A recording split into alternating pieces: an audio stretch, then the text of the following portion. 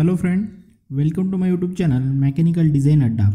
So in this video we will discuss about the recyclable plastic and the non-recyclable plastic material. We are surrounded with a number of plastic components, and the plastic is one of the most widely used material in the world also. Okay, so all the plastics are not the same, because some plastics are hazardous, some plastic are not hazardous, some plastic are recyclable, and some plastic are not recyclable. So let's start to understand the recyclable plastic. Okay, generally when we say the recyclable plastic, it means that we can use the plastic products again and again. Okay, means after using the product we will recycle it, means we will melt the plastic component, and after that we will create the new component from that plastic. Okay, so it is the definition of recyclable plastic. And the most common types of recyclable plastics are polyethylene terephthalate, PET, high density polyethylene, HDPE, and polyvinyl chloride, that is nothing but the PVC.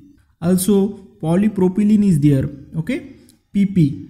So polyethylene terephthalate, PET, is generally used for the plastic bottles, food and the personal care products. Okay, and high density polyethylene, if you see, it is used for the milk jug, detergent bottle and the shampoo bottles. Okay, and PVC, nothing but the polyvinyl chloride, it is used for the pipes, vinyl siding, and some toys are there. And polypropylene, it is commonly used in the medicine bottles and some food container. Now let's understand the non-recyclable plastic. So the non-recyclable plastics are those plastics that we cannot melt down and reuse.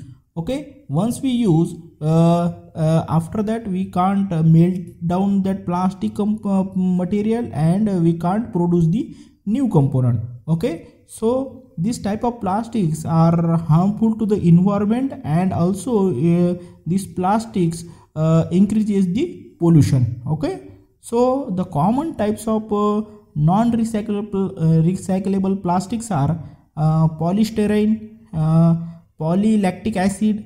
So generally if you see, the polystyrene is used for foam cups, packaging peanuts and takeout containers. Okay, and polylactic acid is used in the biodegradable products like cutlery and the cups. Okay, generally if you see any component, plastic component, you will get this symbol. Okay, so this symbol is nothing but the recycling symbol, and also you will see the number, and the sometime you will see the number, and sometime you will see the directly the material name, like polyethylene terephthalate, PET.